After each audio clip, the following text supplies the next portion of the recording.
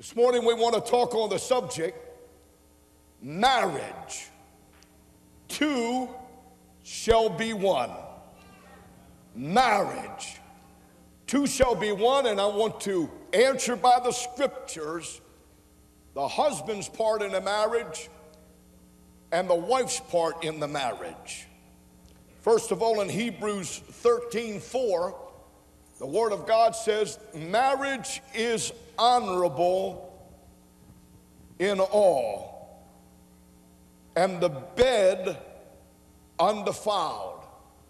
But whoremongers and adulterers God shall judge. So God says marriage is an honorable vocation. In fact, God was the first matchmaker. God was the first matchmaker. He brought Adam his wife, and he blessed the institution of marriage. In fact, he said in Genesis 2:18, it's not good for man to be alone. In other words, he ordains marriage, and God says that man really should get married. How many say amen? I know some of you might have a little reservation since you got married, but nevertheless, God said it's not good for man to be alone. In other words, that he should have a wife. Let's go to Genesis, the 2nd chapter, and the 18th verse, and let's see the first matchmaker, God, in his job of getting Adam a bride. The 18th verse said, and the Lord God said, it's not good that the man should be alone. I will make him a helpmeet for him. So it's not good for man to be alone. Man should have a wife. God said about Adam, the first man, I'm going to make him a help or a helper meet. And the word meet here means fitting, proper for him. But first of all, God created all the animals out of the ground, birds of the air, the animals, the creepers, and he brought them to Adam to see what Adam would call them and whether Adam would have chosen one of them to be a helpmeet. And all the animals paraded by, and God let Adam join him in creation by naming the animals. And he named every one of them. 20th verse said, and Adam gave names to all cattle, and to the fowl of the air, and to every beast of the field. But for Adam there was not found a helpmeet for him. In other words, when God brought all of the families of the animals before Adam, and he named them, he said, there's not one suitable to be my wife. Adam says, I don't choose any of them.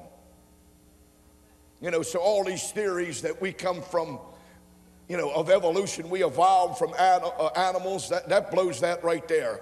That just throws that out. Adam said, no, there's not an animal that's fit to be my mate and help me to produce a race of our kind. How many say amen?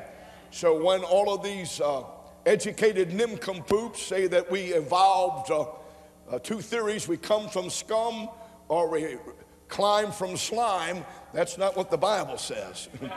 I didn't come from scum and I didn't climb from slime. I'm a product of God's direct handiwork. Give him a good clap offering. Made in his image and after his likeness. So said then that God named all of the animals, but there was not one suitable of the animal kingdom to be his mate. God said it was not good for him to be without a mate, so God put him to sleep. 21st verse said, and the Lord God caused a deep sleep to fall upon Adam, and he slept and took one of his ribs and closed up the flesh instead thereof. And the 22nd verse said, and the rib which the Lord God had taken from man made he a woman and brought her unto him. He made a woman. And that word in the Hebrew is very special. It means skillfully made. So women, you're skillfully made. God skillfully made you and created you. And then God now fulfills his role as matchmaker. He brings Adam's wife to him. How many say amen? And let's see Adam's reaction in the 23rd verse. And Adam says, and the Hebrew says, finally. In other words, he watched all the animal kingdom come by. He watched the male line and then his mate, the female line, and everyone. But there was no helper for him, no counterpart for him, no mate for him. But when God brought Eve, after he skillfully made her, the Hebrew said, finally, this is bone of my bone and flesh of my flesh. 23rd verse. And Adam said, this is now bone of my bones and flesh of my flesh. She shall be called woman because she was taken out of man. Therefore shall a man leave his father and his mother and shall cleave unto his wife, and they shall be one flesh. How many say amen? You see, no other creature was suitable.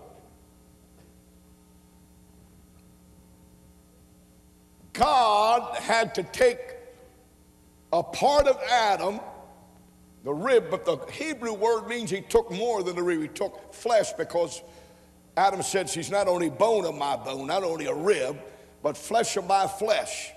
How many say amen? Some people said, why did God take it out of her side? Well, some people believe that he didn't take it out of her head so she'd be above him. Didn't take a bone out of her foot so she'd be underneath him. But took him out of his side so that she would be close to him and he would love her. How many say amen? And protect her. Is that all right? So Miss Eve was skillfully made, specifically designed for Adam. And I believe if you let God be your matchmaker, especially young people that I'm talking to here in the service and by radio and television, you Christian young people that are not married, I believe it's the most important thing after you get saved, is to find who is your mate. And I believe that if you will pray, that God, just like he was the first matchmaker for Adam, God will get your mate and bring your mate to you. Now, Eve was supposed to be a counterpart. In fact, you could translate that verse, and I was going to make him a helpmeet, or I'm going to make him an equal counterpart, which is like the right hand and the left hand. Now, Miss Eve wasn't inferior to Adam, because she was taken out of Adam. She was Adam's flesh, not an inferior flesh. How many say amen? Huh? She was equal to him. She was of the same substance, of his same bone and of his same flesh.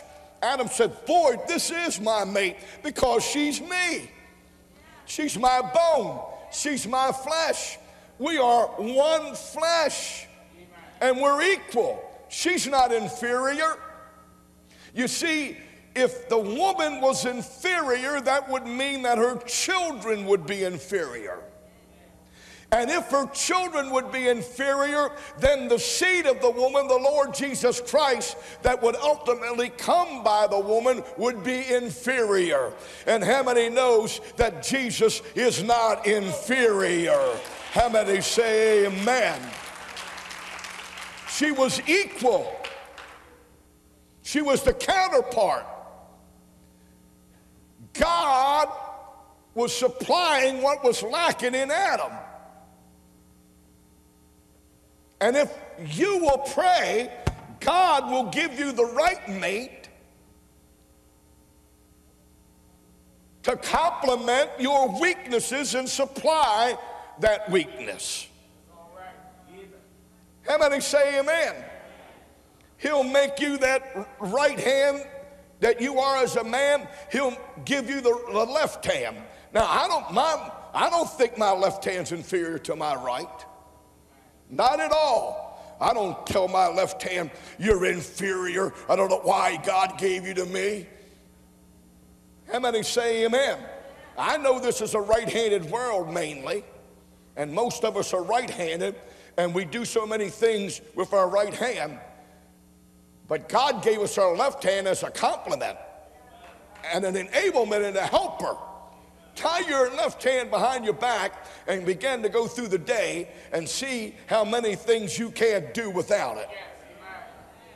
And I believe God will give you your complement. I believe God will give you your mate with the talents and the abilities that you lack. You know, we just think we're perfect. How many say amen? And we got everything. But you know, we lack, and God said it's not good for man to be alone, said not only because of his loneliness, but because he lacks some things. And I'm going to give him a helper equal to him, fitting for him, proper for him, not inferior, but equal on the same footing to complement him. And that together, they're going to rule the earth. They're going to take care of this part of my kingdom. They're going to be my viceroys, my administrators of this great creation that I got. So the woman wasn't inferior. She was an equal because she was of his same flesh and of his same bone, and was to complement him. Somebody said, well, Brother Hardy, why didn't God make Eve out of the ground? Did you ever wonder that? You see, he created Adam out of the ground. How many knew that? So man, we're not so much. We're just dust that God created out of the ground. You know, sometimes we could get lifted up. And David said that God remembers that we're frail and dust, and we need to remember that. How many say amen? Did you ever wonder why God didn't make Eve out of the ground too? I'm going to tell you. Because God didn't want two species of mankind. If there were two species, then they would be competitive. How many say amen? But he wanted one species of mankind, one flesh, so that they wouldn't be in competition, but that they would complement one another, and that they would love one another, and that they would help one another, and they would make up one another's lack. They would supply the lack and the need of the other. How many say amen? And that they would be one flesh, so that they would love one another, not be in competition. So many marriages are competitions instead of unity, instead of oneness of flesh. How many say amen? So God didn't want man to be alone. He wanted someone to come and relieve his loneliness, and that was the woman's part. She was to take care of Adam's loneliness. and be there to be a helpmate and to be a counterpart and to make up what he lacked, and together they were to rule the world. How many say amen? Is that all right? Now, when God said to Adam, here is Eve, and he said, now at last, this is bone of my bone and flesh of my flesh. I shall call her woman, or Isha, because she's been taken out of Ish. How many say amen? Then God gave a command,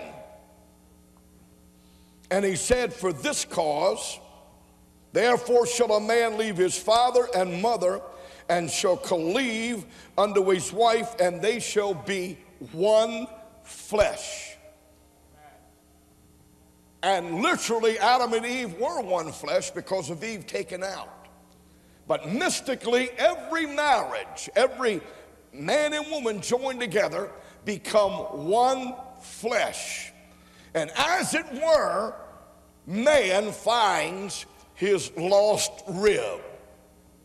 And the most important thing for man and rib is to make sure you get connected to the right one. Because if you get your wrong rib, man, you're going to have trouble. And woman rib, if you get your wrong man, you're going to have trouble. But if you pray and let God be the matchmaker and stick you together, because when it says that man and woman would be cleaved, the man should cleave to the woman, the Hebrew word means get stuck to the woman. Now, I know a lot of people think they're stuck, but if you'll pray, you know what I mean? You won't get stuck, but you'll get stuck together. You'll get glued, it's what it means. Huh? This new miracle glue, you can't tear it apart. And that's what God wants. He wants you to be stuck together with his spiritual miracle glue that you can't be ripped apart. And God is on record, one man for one woman. Huh? He said, therefore shall a man singular leave his father and mother, and shall cleave unto his wife singular, and they shall be one flesh. How many say amen? Not in competition, but to complement one to another and get so glued to one another that they're one. Listen to what Jesus takes this setting in the New Testament, and in Matthew 19:3, the Pharisees came to Jesus and was giving him a question, a trick question on divorce. And they asked him, is it lawful to put away or divorce your wife of every cause? Now, I'm not talking about divorce, but I'm giving you the setting. And Jesus, in the 4th verse of the 19th chapter of Matthew, said, and he answered and said unto them, have you not read that he which made them in the beginning made them male and female? See, counterpart. And said, for this cause shall a man leave his father and mother, and shall cleave or be stuck to his wife. And they twain shall be one flesh. Now Jesus answers their question on divorce. Therefore they are no more twain or two, but one flesh. What therefore God has joined together, let no man put asunder. God said that marriage is so holy, and in the sight of God is such a mystical union, that these two people are no longer two anymore, but one. And what God in this mystical union has made one, no one is to put it asunder or tear it apart. Because when you tear apart something and a marriage that's been glued together and become one, you're going to damage both members. In other words, God is on record, one man with one woman forever. Now, he said that in the garden before sin. That's God's highest will, one man with one woman forever. But when sin came on the scene, God had to make other laws to protect the innocent. But originally, one man with one woman forever. Because in the sight of God, they have become glued together, stuck together, and they are one flesh. And God's command, this is a command, wherefore what God has joined together, let no man put asunder. How many say amen? Let no one tear it down and destroy it, because they are eternally one in God's sight. Hallelujah. Praise his one. Give the Lord a good clap offering for that. How many say amen? Let me give you a little background on the ancient world and family setup. Of course, in its 20th century America, we've lost all family values, and it's really no more that way. In fact, a lot of families are single parent families. A lot of people, a lot of families don't have a father, don't even know the father. Single parent, and they don't know. But in Bible days and in the beginning, a husband or a man would stay in his father's house. And it's still so in Europe. I've been in Europe a lot of places, and they still have that family culture the way it was in the Bible and in Bible times. And they would live together as a family in a family unit, which America has lost. And the man and even the woman, the daughter and the son, would stay in the house of their parents and be under their protection and their care until the time came for the son to marry. And when it came time for him to marry, he left his father's house from under his father's leadership, because the father was the high priest and the leader of the family. He was the protector, provider, and leader of the family. And they were under their care, daughter and son, until it came time for the son to marry. Now, when it came time for the son to marry, he left the protection and the leadership of his father and started his own house. And that's what God was saying, and Jesus was reminding, that when a man gets ready to marry and picks out a suitable wife, then he is to leave his father and mother's care and leadership and set up his own family and be the leader of his own family. And then when it came time for the daughter to be given as a wife, the father would send her out of his house, from under his care, from under his protection, where he supplied her need and protected her, to her husband, her new leader and new protector. But the trouble with it is, of a lot of mothers and fathers, they have never sent their son out of their house, and they have never gave their daughter to her husband. They still try to rule them. Can I get an amen? And that is against the word of God.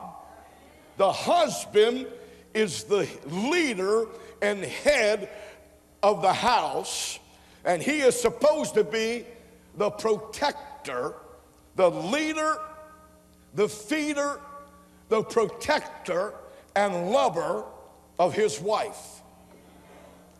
The husband is supposed to lead, and the wife is supposed to follow his lead. The husband is to love, and the wife is to follow his loving lead. How many say amen?